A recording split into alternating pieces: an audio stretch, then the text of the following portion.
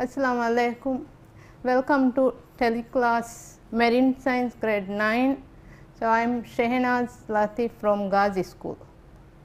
So, here today I am going to start the topic classification. So, today as first topic I am going to introduce the topic classification.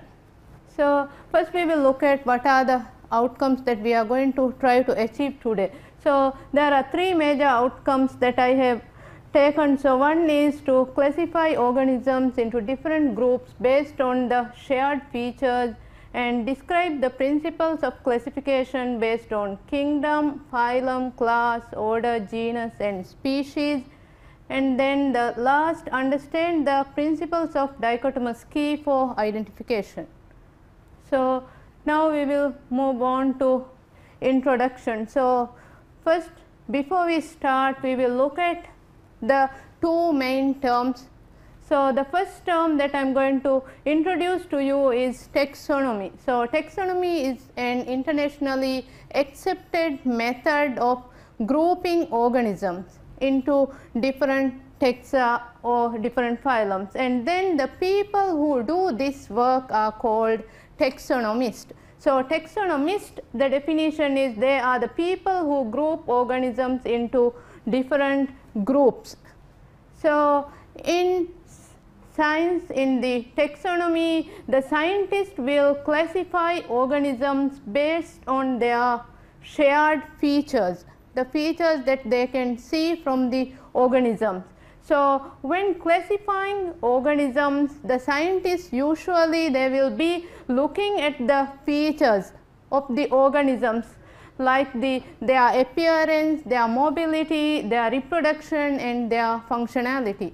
But there are other ways that we can classify or group organisms other than the scientific classification. Here you can see some examples. For here usually I have taken examples from marine environment.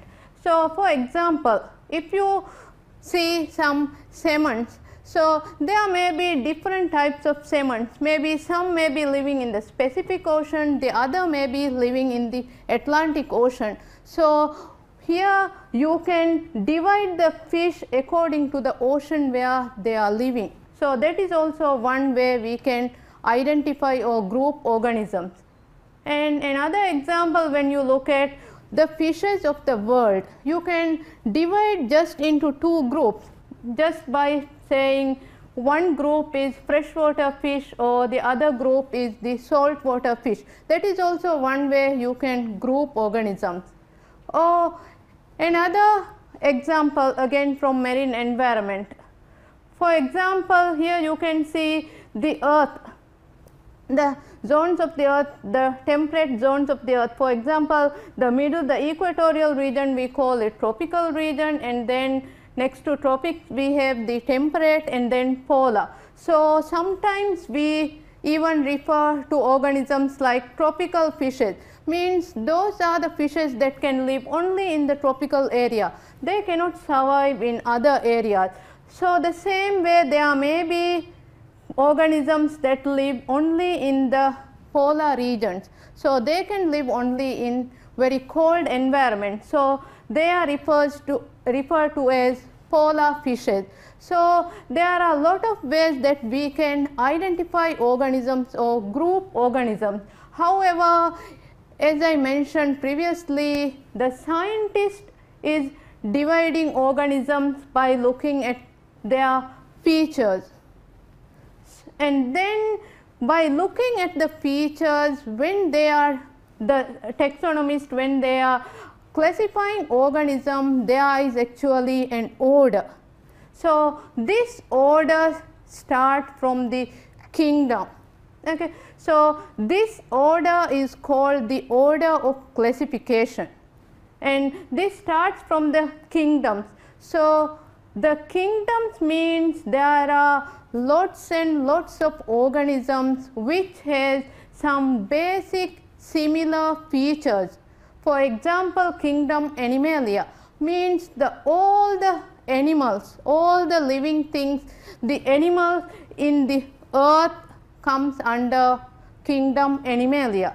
and then when you go down to classification, it ends with species. Species means there are very few organisms coming under same species. So, now let us look at the order of classification. So, the order of classification always starts with kingdom. So, next to kingdom always it should be the phylum, class, order, family, genus, and then the last is species. So, you can't rearrange this order, always the order should be same. Okay. So, it should always start from kingdom and it should end with species. So, this order you need to learn. So, there are certain ways that we use to learn this order. So, one way to remember the order is just by looking at the first name of the order. For example, kingdom, phylum, class, order, family, genus, species. So, K, P, C, O, F, G, S, like that. So, these letters, to remember you can sometimes make mnemonics like this, like King Philips came over from Great Spain. So, if you can remember this sentence, then you can very easily recall the order of classification. And here is another example, King Philips came over for good soup. So, these are some easy ways that you can remember the order, because as I previously say, you can't rearrange the order, it should be always the same way. And here you can see how organisms are classified. So, one example is from the marine environment and other is a human being. So, first we will look at the man. So, when you start the classification of a human being, so the kingdom is Animalia. As I told you, all the animals including humans are coming under kingdom Animalia, and then comes the phylum. So, phylum is Chordata, all the organisms having backbones are coming under phylum Chordata, and then the class. So, we are class Mammalia. So, that way it goes up to species.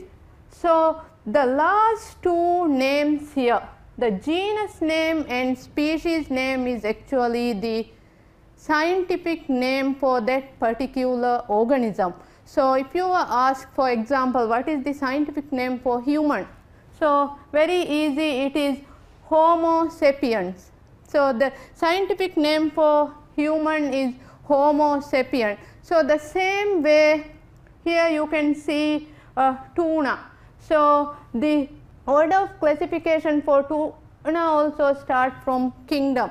So, the kingdom is Animalia, again the phylum is Chordata. As I told you, all the organisms having backbone are coming under phylum Chordata. So, that way it goes up to genus and species, but here you can see subgenus also there, but usually it comes genus and species, but there are in some groups subgenus, like that subclass also comes. Okay. But here the order should be this way, because it is given in your textbook.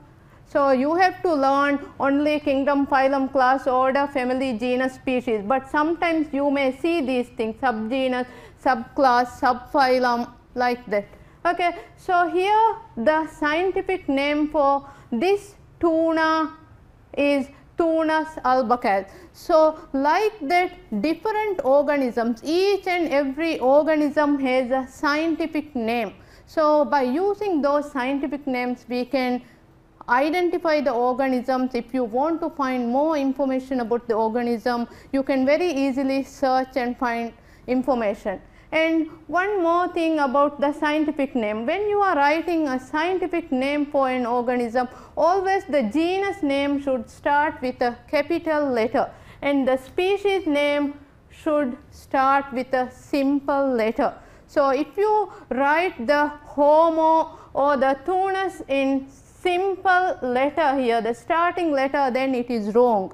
So, always remember to write the starting letter a capital letter, and the species name should be in italic form. Okay. So, here you can see it is in italic form here also, all the other parts are in normal way, and the sapient is written in italic form. And then again when we move on, we will look at some more terms. Okay. So, now we are going to look at how the organisms are grouped, how the scientists divide or how they are identifying organisms. So, before we start, we will look at the taxonomic key. So, it is a simple tool used by the scientists to identify unknown organisms. All the organisms, when first they see, they are unknown organisms. So, by using this tool, the taxonomic key, the scientist or the taxonomist will identify the organisms, and there is a system. So, where the organism is getting named. So, this system is called the binomial nomenclature. So, binomial, usually bi refers to 2. So, in a binomial nomenclature, all the organisms should have 2 names. Previously, when I was explaining the order of classification also, I have mentioned about the genus name and species name. Actually, the binomial nomenclature is the system which is giving the organisms genus name and the species name. So, here you can see the same example, the human Homo sapien and the skipjack tuna, which is very abundant in Maldives. The scientific name for skipjack tuna is Cutzonus pelamis. And then comes the dichotomous key. So, dichotomous key leads to identification of organisms. For example, if you get 5 organisms, a rabbit, a bird, a lizard, frog and a fish. So, how you identify or how the scientific identification goes on is, first they will look at the features. For example, first they have looked at the outer covering of these organisms. So, the first question, so here you are going to actually form some questions and then you are identifying it. So, first question is, does it have hair or fur that is covering their body? So, if you look at these organisms, only the rabbit is having hair or fur around its body. So, there are 2 answers, yes or no. So, if it is no, means again there should be another answer. So, if it is yes, means out of these 5 only the rabbit. So, you can identify rabbit. So, then you are going to 2. When you say no, you go to 2. So, in 2 it says, does it have feathers? So, again to cover their body. So, out of these 4, now already the rabbit is identified. So, now no need to look at rabbit. So, now we will look at the other 4 organisms. For example, only the bird is having feathers. So, bird is again identified, and then no feathers means again it has to go to number 3. So, now these 2 organisms already identified. Now, we are going with the other remaining 3 organisms. So, the next question is fertilization external or internal? So, out of these 3 organisms, the internal fertilization is found only in the lizard. The remaining 2 are having external fertilization. So, it means again the external should go to 4. So, now the lizard is identified, and when you go to 4, does it have gills as an adult? During adult stage, which one is having gills? So, here the frog and tuna, frog and fish, only the fish is having gills at their adult stage. the frog will not have gills during their adult stage. So, that is how the scientists are identifying the organisms.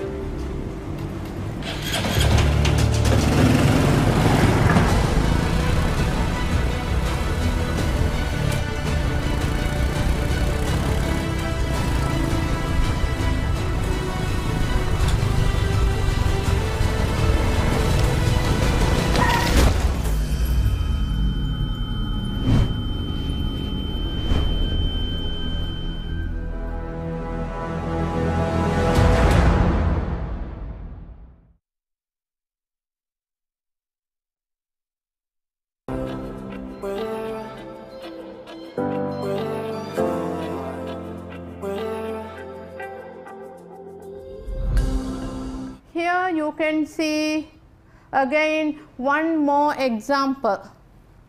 So, how to identify fish? So, here actually we are going to identify the fish with the star only. So, when you get some organisms like this, all of these are different types of fishes. So, when you are going to identify, first you have to think, and then you should think of a question what feature you can use to identify the organism. For example, if it is fishes, means usually their body shape may differ, they have different number of fins, their caudal fin or the tail fin may be different, they might have different types of other fins.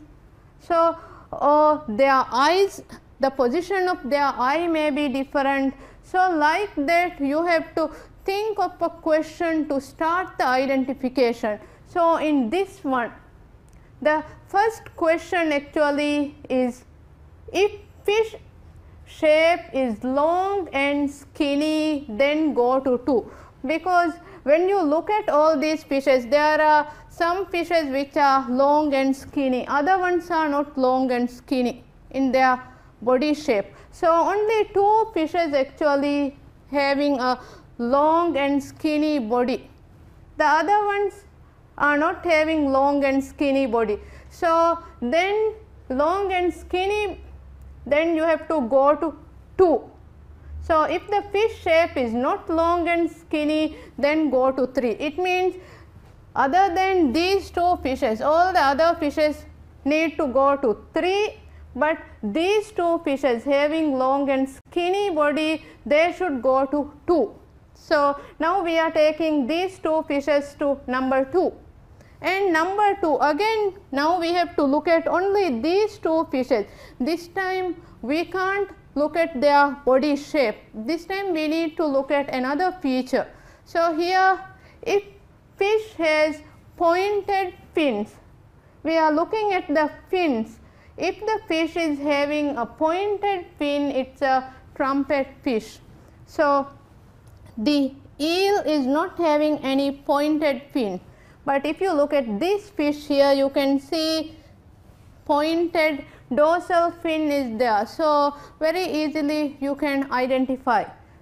So, it is a trumpet fish, and the one which is not having the pointed fin. So, it is having smooth fins, it is the spotted moray eel. So, that is how you identify organisms, and then here again you need to start with step 1. So, step 1 now already the first part we have identified, then we go to second part. If the fish is not long and skinny, then go to 3, means the remaining fishes this time you are taking to 3. So, step 3 says, if fish has both eyes on top of the head, then go to step 4. So, in this way you can actually identify all these fishes. I hope now you get at least some idea how the scientists are identifying organisms. So, now let us look at a video that helps you more on how the identification process goes on. Dichotomous key. There's a lot of birds in our world, and if you were asked to identify a bird based on its characteristics, you could probably do it. We could probably name the hummingbird, the owl, the duck, and the penguin based on its features. But if you were asked to name these birds using their scientific name, the task wouldn't be so easy. You wouldn't know the scientific name of these birds just by looking at them. Scientists have figured out a way to make a chart to help you better identify birds based on their characteristics. The chart is called a dichotomous key. Reading a dichotomous key is easy. Take a look at the hummingbird. To use a dichotomous key, start at number 1. At number 1, it's asking us to observe the feet of the bird. A hummingbird does not have webbed feet, so we'll go to step 3. Step 3 has us examine the bird's tufts. Our bird does not have tufts. We just figured out the scientific name. Let's try the dichotomous key again with a different bird. This time we have the penguin. Start at number 1. Our bird has webbed feet, so we're going to have to go to step 2. Step 2 has us count the number of toes. A penguin has 4 toes. We just figured out the scientific name of the penguin. Using the same chart, we can figure out the scientific name of the duck. Starting at number 1, we see our bird has webbed feet, so we'll go to step 2. We have to count the toes. A duck has 3. We just figured out the scientific name again. Lastly, an owl.